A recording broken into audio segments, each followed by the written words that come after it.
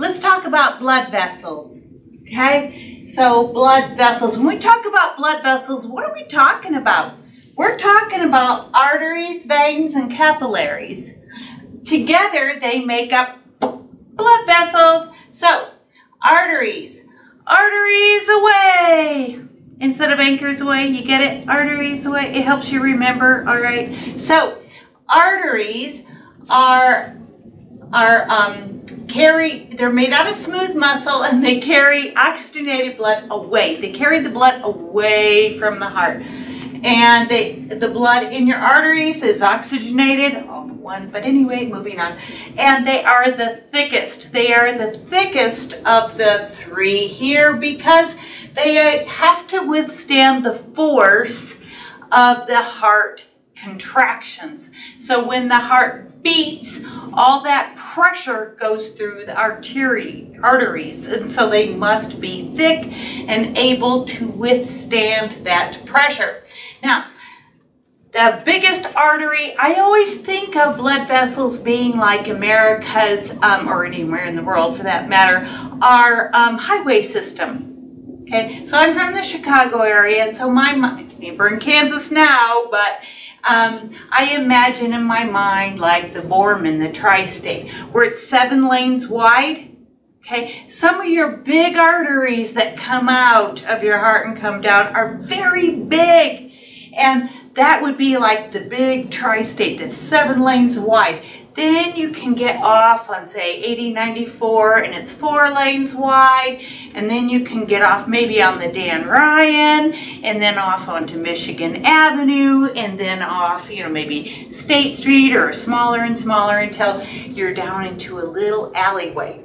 So they start out very big and go down to small. The smaller ones are called arterioles, okay?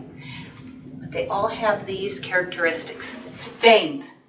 Veins, the tiny ones, are called venules. Yes, they're made out of smooth muscle also. Not as thick as arteries, but thicker than capillaries. These veins take deoxygenated blood back up to get oxygenated and then pumped back out through the body. So they have deoxygenated blood, and the blood is darker because it's deoxygenated. Blood is not blue. I've heard, rumors, the blood is blue until you cut it. When it hits air, it turns red. Nope. Urban myth or old wives' tale or whatever you want to call it. It's just not true. But it is a darker. And if you cut a vein, it kind of oozes out. If you cut an artery, it's going to spurt out with every heartbeat. Okay? And the smaller ones are venules. And same thing on this one, is they start out bigger and go smaller as they branch out.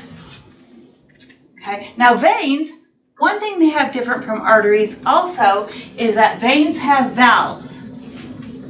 Veins have valves. And valves are like this, and they come up to open and close. So think about it, in your leg, coming up, the blood has to be pumped from your big toe all the way back up. So they have to have valves, or else all the blood would be down here and nothing up here.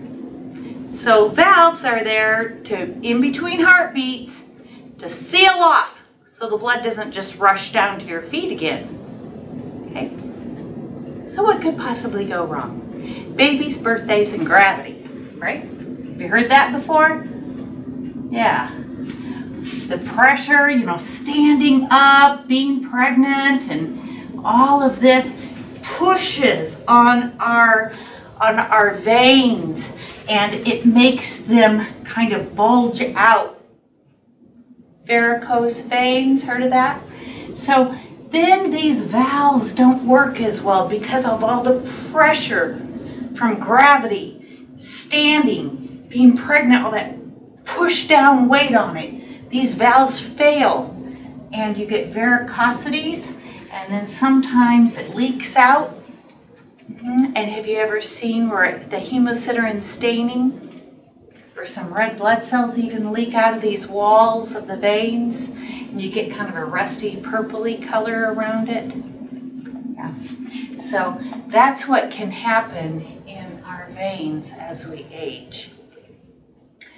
By the way, it doesn't just happen in our legs. It can happen in your esophagus, esophageal veracity. They have varicose veins in their esophagus. Happens all over. All right, how about our capillaries? Now the capillaries are what connects the venules and the arterioles, the tiny arteries and the tiny veins. They're also made out of smooth muscle. They're super duper duper thin, real thin. And they are the thinnest. And what they do when they come up to a cell or maybe an alveoli in the lungs, you'll have a tiny little arteriole and you'll have a tiny little venule. They'll come in like this, and then the capillary hooks them together like that.